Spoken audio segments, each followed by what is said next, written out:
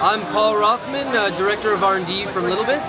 And I'm Kristin Salomon, an electronics engineer at littleBits. We brought to Maker Faire all of our modules and all of our kits.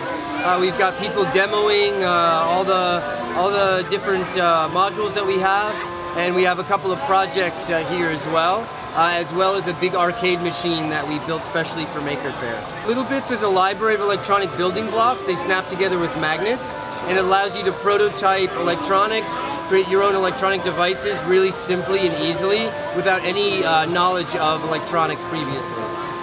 So the big project we brought is called the littleBits Arcade, and it's our biggest project that we've ever made with littleBits. It has over 600 bits, and it's a fully analog arcade game that you can play. And so it's kind of a mixture of like Plinko and pinball, where a ball falls into different levels, and you want to get it towards the last tray, and you win an epic win prize. The prizes that you win are the lollipops and more epic lollipops. We've also brought with us some modules that are going to be coming out later this year, part of our BitLab program. So we have our bleep drum from BitLabs, and so that's a great complement to our synth kit.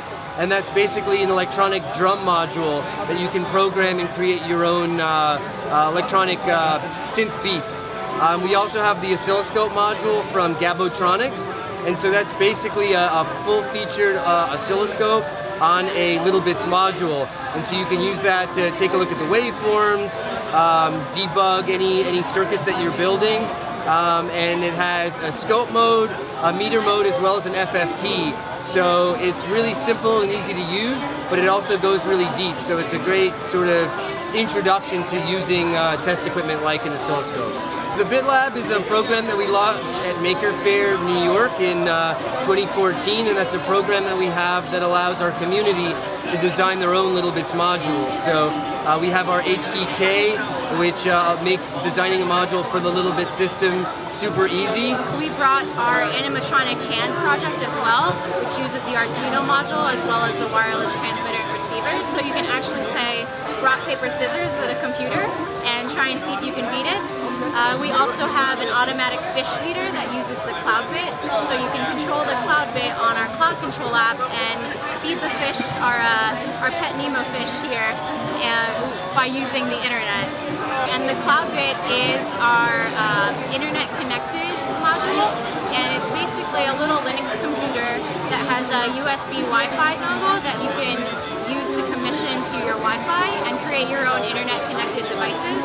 So for example, the remote pet feeder is just one project that you can make, but you can also create more projects, then use a cloud control app, or if this then that, to create automated recipes to control the CloudBit. The reaction so far has been really great. We've been here, I think this is our 9th Maker Faire, and it's great to just come out. We see a lot of familiar faces that come by every year, see what's new from us, and then a lot of people that are new to littleBits that are just interested. So we're happy to kind of spread the message of the power of electronics to everybody, and just keeping busy, you know, showing people what we have here. My advice to young makers is never be afraid to fail, because nothing works right the first time, and if you just keep trying, you're bound to get it right. And also, don't be afraid to try any projects, even if your ideas seem way out there. It's always fun to just see what you can come up with and what else you can make.